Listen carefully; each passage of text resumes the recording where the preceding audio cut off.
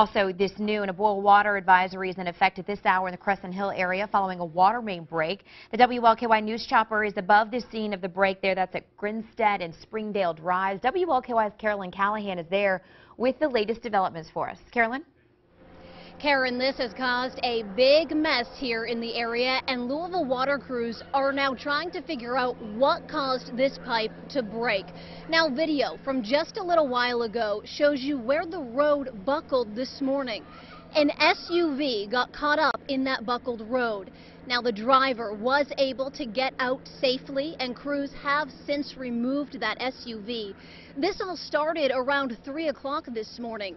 Neighbors here tell us the roads were drenched in water, and it was a scary sight to see. Reminds me of what you'd see like after an earthquake in California.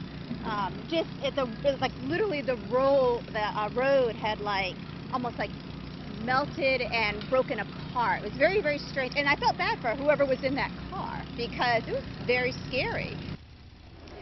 Again, the person who was in that SUV is okay, we are told. Now, the 60-inch diameter pipe that broke is the biggest size pipe at the distribution center. Right now, crews aren't sure why this happened. They're looking at the pipe. They're also checking to see how much water was being pumped this morning at the time of the break. Now, this pipe, we're told by a spokeswoman, was installed in the late 1980s, but she says that is actually pretty new when it comes to water pipe age. To put that in perspective for you, she says some Louisville water pipes date back to 1860. Now, if you live in the area, you do likely have water. They say everyone should have water again, but you do need to boil that water for at least 3 minutes before using it. If you're wondering, am I impacted? Do I need to boil my water?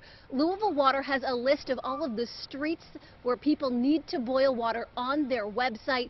We will continue to keep you updated throughout the day. Also, the spokeswoman for Louisville Water says they do hope to be able to lift that water bill tomorrow at some point, hopefully in the morning. Reporting live, Carolyn Callahan, WLKY News.